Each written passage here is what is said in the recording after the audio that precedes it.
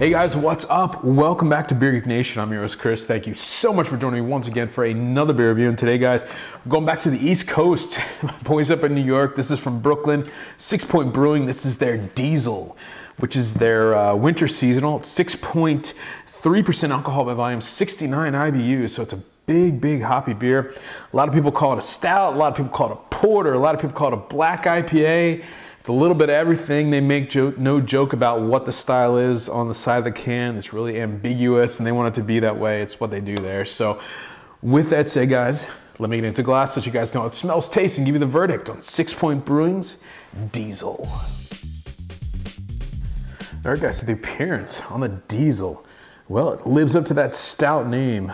Dark as night. You can't see any of the light through it. It poured a very dark brown. I'm seeing kind of a little bit of a blood red hint there where the light's hitting the glass. There was about a finger to a finger and a half of an off-white, really khaki, kind of mocha colored head. Really nice tight white bubbles on there. I'm getting kind of this like camouflage lacing on it. Nice big bubbles around the side, nice lacing. Definitely seeing the alcohol legs on there. Yeah, it looks a lot like an imperial stout / stout. Really nice looking stuff. All right, so the aroma on the Diesel. Well, that's interesting. I'm getting a lot of hop pininess. That very, if you've had Bengali Tiger from them, that pininess is definitely there. A slight astringency. I'm getting a dark chocolate, espresso notes. There's a nice kind of underlying roasted quality to it. Again, that coffee, roasted coffee type of flavor. Nice dark chocolate in there. A touch of sweetness. Yeah, but it's a big piney astringent hop character in this one. Very nice smelling beer.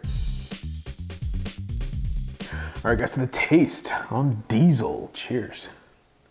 Yeah, it's really interesting. To me, it's more of a stout, but I get where that black IPA is coming from. Right at the front of the tongue, there's a nice bitterness, and it's not from a black chocolate or a dark chocolate or like a really black coffee. It's definitely a hop presence. A little bit of pininess in there, a bit of an astringency in there. Middle of the mouth, big coffee, chocolate, massive roasted character. Really takes over. Blends really nicely with the bitterness from. It's a very piney type of hoppiness in there. Helps to really counterbalance each other. Really nice drinking beer, blended real nicely. 6.3%, obviously, you know, I'm not tasting the alcohol at all. Slight warming flavor in the back of the throat. Let's talk about that. You know, the aftertaste. I'm getting believe it or not, it's a pretty dry aftertaste. Pretty dry finish. The aftertaste is more of a dark chocolate, a slight dark chocolate bitterness, a slight coffee, big roasted notes, but really it's a hoppy, kind of piney presence in this one. It's a kind of an all over the place beer, but it actually all ends up working. It's really nice stuff. All right, guys, so the final verdict on Sixpoint's Diesel, 6.3%, available now. Very limited, so get it if you can. I'm going to give this one a B+. To me, this one is, you know, it's a solid black IPA and a stout all at the same time. It really does defy a whole lot of characters, and I think that's what Sixpoint kind of set out to do. It's a really hoppy beer, big hop presence as far as pininess, astringency goes, right at the front of the tongue. But I don't get enough to really want to call it a black IPA. So it really kind of hangs out between a black IPA, a stout, and a porter.